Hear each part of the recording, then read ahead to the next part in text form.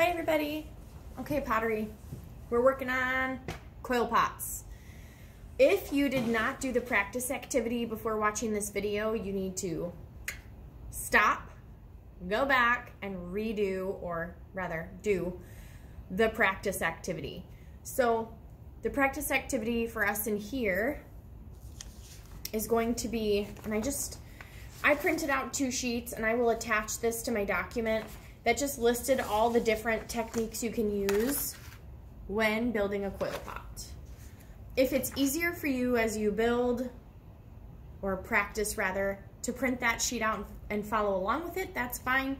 Or you can just refer back to my photos I post and kind of copy what I've done.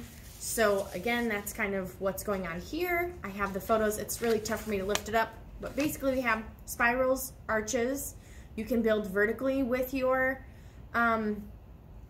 coils, horizontally. You can make donuts, folds, twists, braids, spheres. You can do half spheres, which that's really for the instance where you're building with a ball, but it's too thick to fire. You just would cut it in half.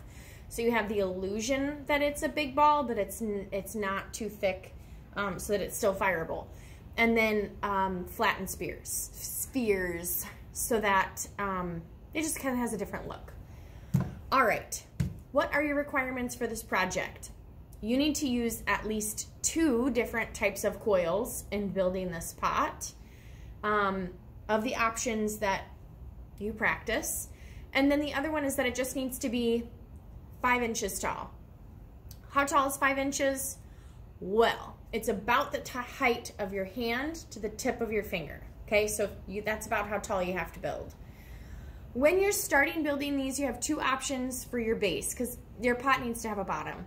You can either go, and I just rolled out an oval, and I don't have a size a shape preference for this project, but I rolled out a slab that is oval.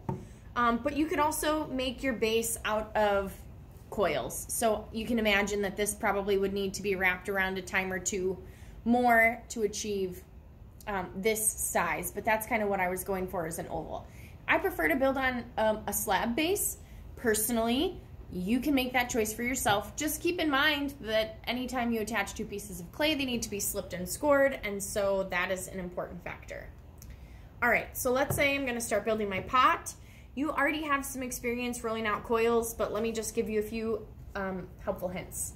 So when I'm rolling it out, I always pre-wedge my little or bigger chunk of clay so that I can guilt-free pull off of it and just roll coils. Besides that, when you do start, I start with smaller pieces. It is a little overwhelming to work with a big giant piece, and it ends up being thick, thin, not consistent all the way through. So I take a piece of clay that's been wedged in my hand, a smaller chunk, right? And then I'm just gonna kind of squeeze it out so that it ends up being a little bit longer and skinnier to begin with. Nothing pretty. Obviously, there's still dents, divots, marks in it. Then I take it to the table and I start rolling. Now, if it's a smaller piece, I can get one hand on this comfortably, and then as it grows, I'll start with 2 hands. Some of you, it might be easier to start with 2 hands, so you're gonna start with a slightly longer piece of clay, but you'll figure that out as you go.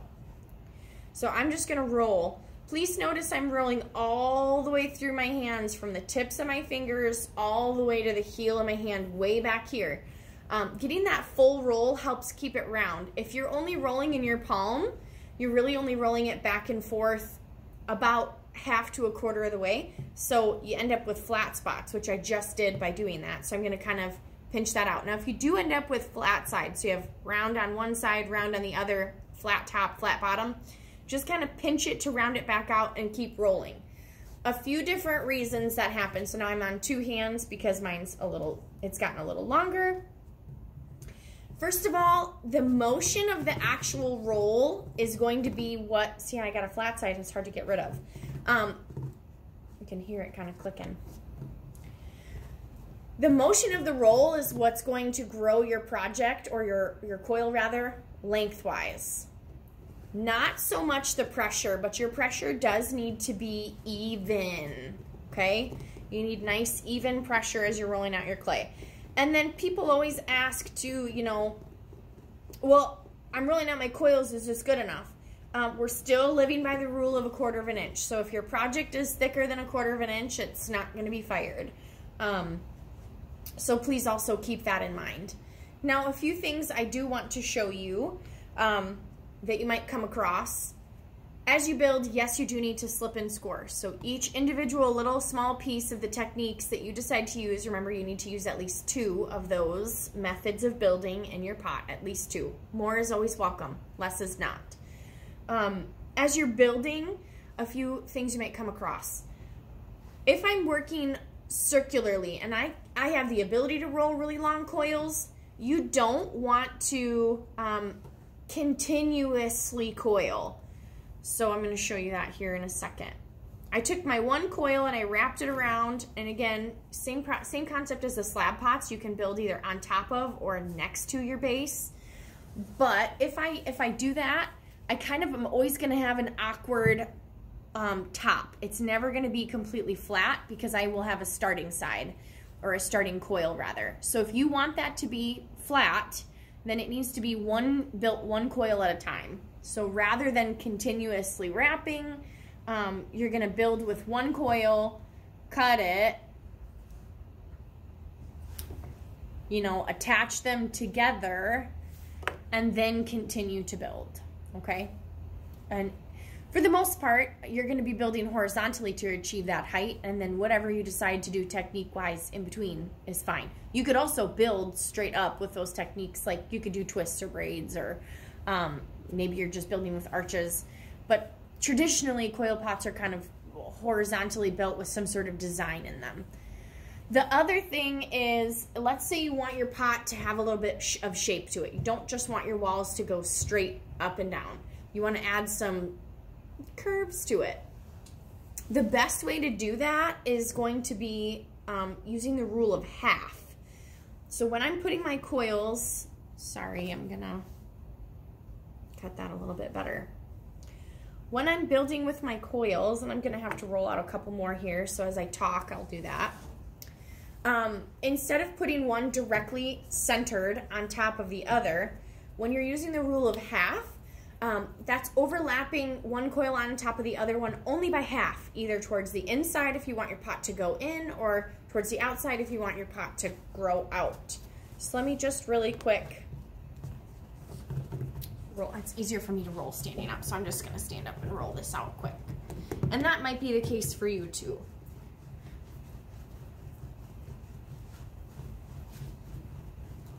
All right, so we've got some coil here to work with. Nothing too pretty.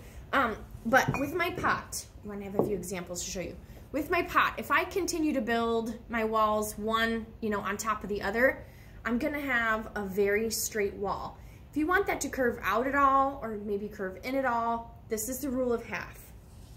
When I put this coil on top of this coil, instead of putting it directly on the top, like so, I am going to sneak that towards the outside edge.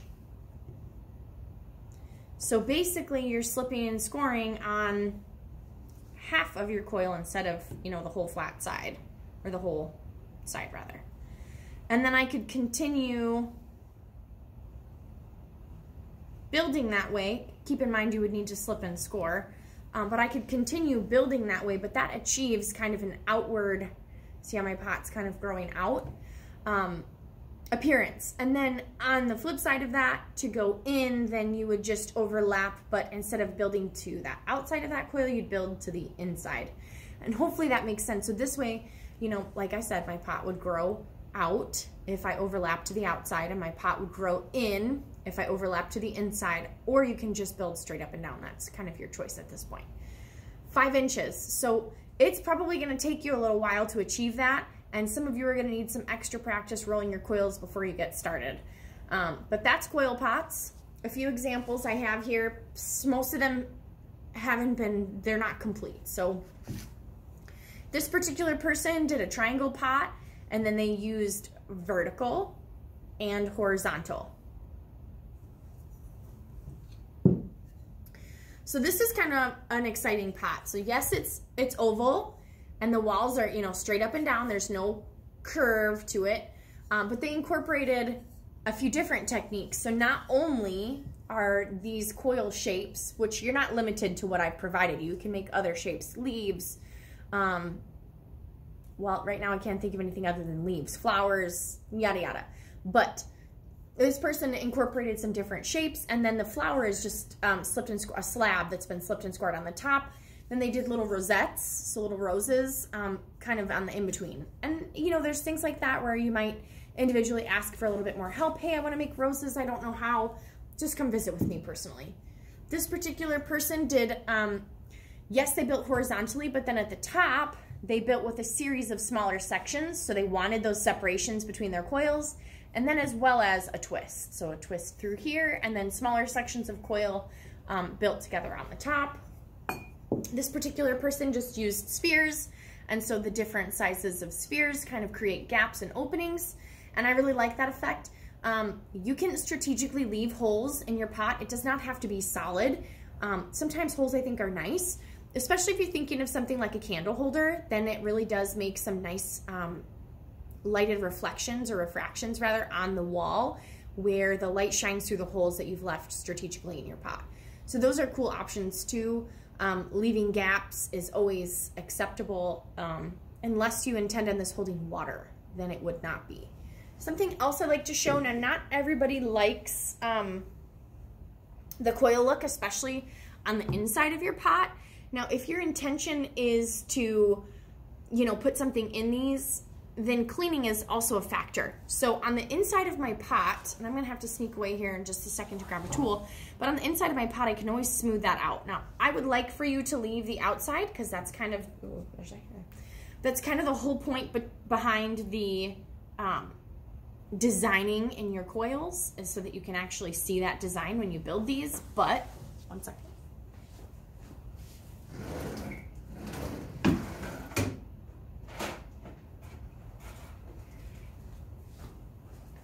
You can smooth these out on the inside. That's where we were at. I like this green modeling tool. This particular one has little teeth here at the top, and I like that because it helps grab some of the clay and push it into the cracks. And I'm gonna move this closer to you here so you can see it. Not a lovely angle. Anyways, after I've slipped and scored these all together, and I do this like a small section at a time, 4 or 5 coils, and then I'll smooth, and then I'll continue to build, and then smooth that out and build like 4 or 5 coils at a time. Because if you try and wait until the end to smooth this out, it becomes overwhelming. You might also start smoothing it out and decide it's too much work, and you don't like the way it looks, and then nix that and start again. But the little tooth side, if you kind of scrape it up, I didn't slip and score this together for demonstration purposes in time, but if you just kind of scrape up in here, it yucks that surface up a little bit, yes, right? It's kind of yucky, but it does fill in the cracks, and then all you have to do is come back with your finger to smooth it out, okay? So that's kind of how you go about smoothing the inside if that's your game. Alrighty, so quick recap. We're building coil pots. Yes, you're rolling these coils by hand. Keep in mind, even pressure is important, and you want to roll all the way through your hands. To start out with, you're going to need to have a base, and that base can either be made out of coils or slab. But keep in mind, if you're going to roll a slab, you need a barrier between your table and the clay, whether that's a piece of burlap. Come up here to the wedging table, use your plastic bag in a pinch. Lots of options, a board from the back part of the room. And then these have to be 5 inches tall, so 5 inches. Bigger is fine, smaller, not so fine. Keep in mind, I'm not going to get a ruler to do that. Not only is 5 inches about the size of your hand, but it's also one of these kind of green modeling tools. So if you're close in that range, that would be fine. 5 inches tall, you have to use at least 2 of the building techniques or coil techniques that we go through as your practice sheet. And then you do have the option to smooth out the inside, but you don't have to do that. And some people like that look, some people don't. Coil pots, that's a wrap. Good luck.